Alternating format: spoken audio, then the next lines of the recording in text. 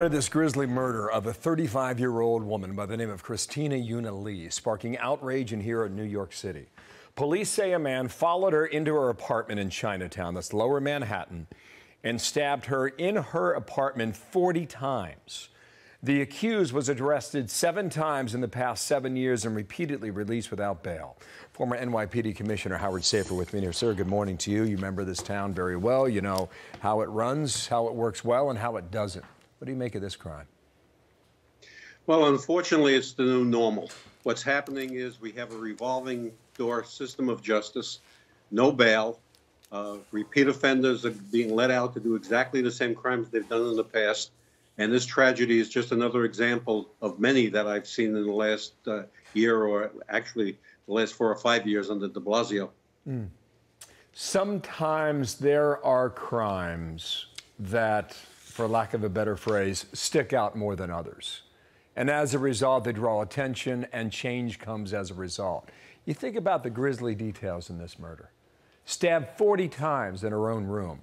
Police come, this guy's hiding under the bed, using a women's voice to try and act as if nothing was wrong. Clearly, he's mental deranged. He got inside the building. Maybe it was a sex crime. Maybe it was an Asian crime, targeting Asian women.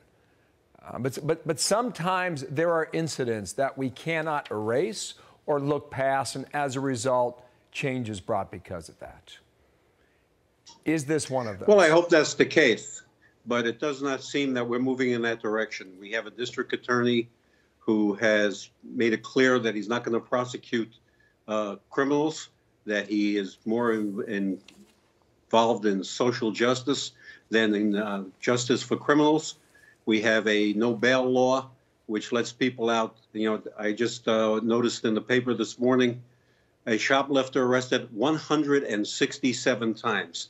I mean, that just points out what's wrong with the criminal justice system when somebody's arrested 167 times and is out on the street.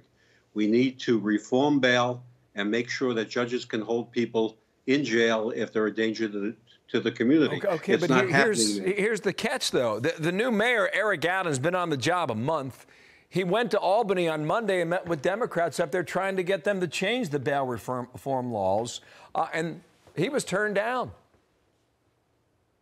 Well, that's because of the leftist social agenda in Albany.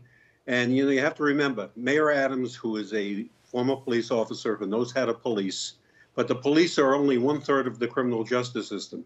If we have a liberal district attorney who doesn't prosecute, we have no bail laws, we have people emptying the prisons because they don't think people should be in jail. We have to go back to what made New York the safest large city in America in the late 90s and 2000s.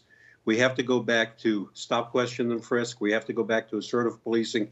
We have to restore qualified immunity to police officers so they're not afraid to do their jobs. We have to go back to what worked, and it's not working now. And if we don't change things, New York is going to go right back to the bad old days of the 70s and 80s. Oh, we don't want that. A couple things here. Hate crimes against Asian Americans in New York City on screen call for #1 in 2020, up 900%. In 220. In 2021, 4,300. That's ridiculous. Here's Jen Psaki asked about that at the White House. Interesting answer. Roll this.